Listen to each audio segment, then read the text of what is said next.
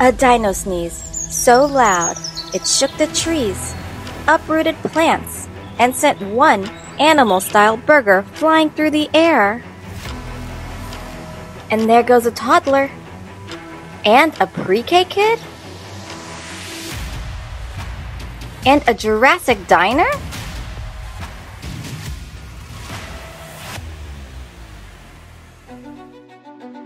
That's it. We're rebuilding. Stronger this time.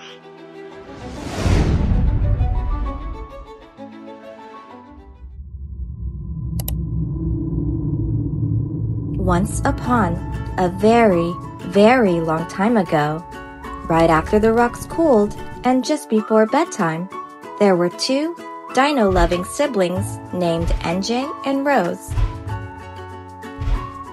Now, NJ was the planner, always drawing blueprints on the stone walls. And Rose? She was the chef, flipping fern fries and sizzling animal-style burgers before breakfast. Let's build a diner for our dinosaur friends. That's a great idea. We will have food for meat eaters, plant eaters, and dinos who like both. They would call it the Dino Diner, and they served meat-eating dinosaurs, also known as carnivores, as well as plant-eating dinos called herbivores. They even served both meat and plant-eating dinosaurs known as omnivores.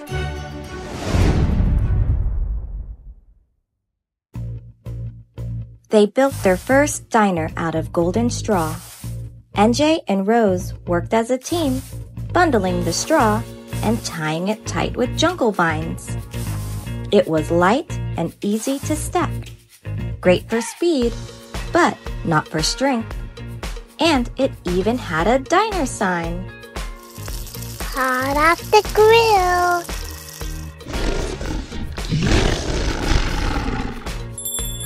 Choppers, what is up?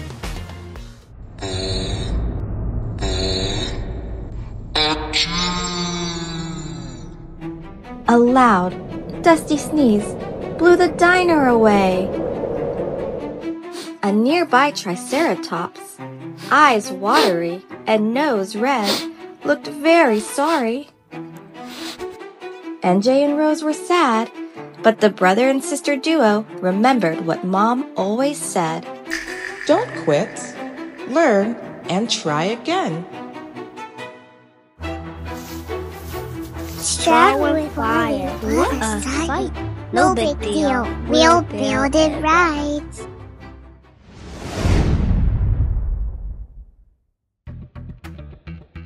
Next, they built the diner from strong jungle sticks. The siblings gathered the sticks and then snapped the sticks to size and hammered them in. Sticks were sturdier than straw and held their shape better, but still bent under pressure. It took longer, but the walls looked tougher. For Friday.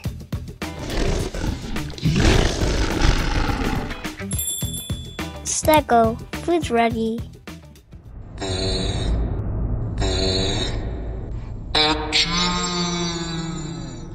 Same triceratops, bigger sneeze, bigger mess. Oh no, again? This time, NJ scratched his head. Rose sat down and thought. They picked up a piece of charcoal and started drawing on a big stone wall. Sticks were strong, but not enough. Time for rocks. Let's feel real tough. After lots of thinking and sketching, Rose and NJ knew just what to do.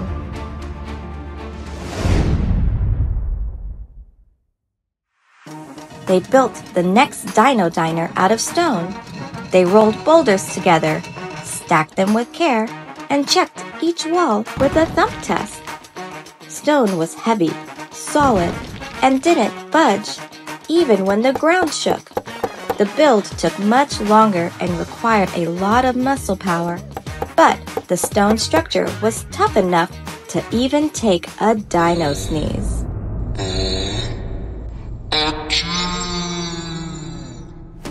The triceratops sneezed so hard the ground shook like an earthquake, but the diner, still standing. Stone have strong. We passed the test. Team Dino Diner is the best. Dinosaurs lined up from the volcano to the river. They gave the food 5 glowing meteors for flavor, friendliness, and fantastic ferns.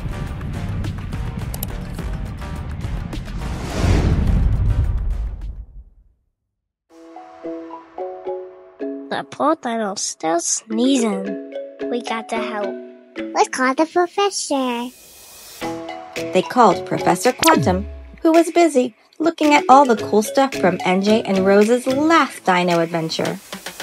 He gave them a top secret recipe called Rex Relief, a fizzy Jurassic juice that soothed the nose just right.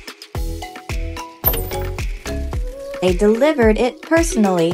After one tasty sip, the Triceratops was immediately relieved and very grateful. Many thanks, little ones. My nose feels all cozy now.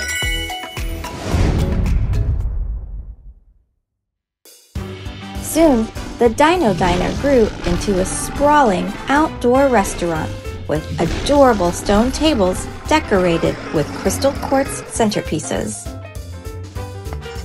I got new clowns to draw up. I just finished my molten pie dessert. And the best part? Whenever something went wrong, they remembered what they learned. Don't quit. Learn from it. Try again. Even if the sneeze is bigger than a brachiosaurus.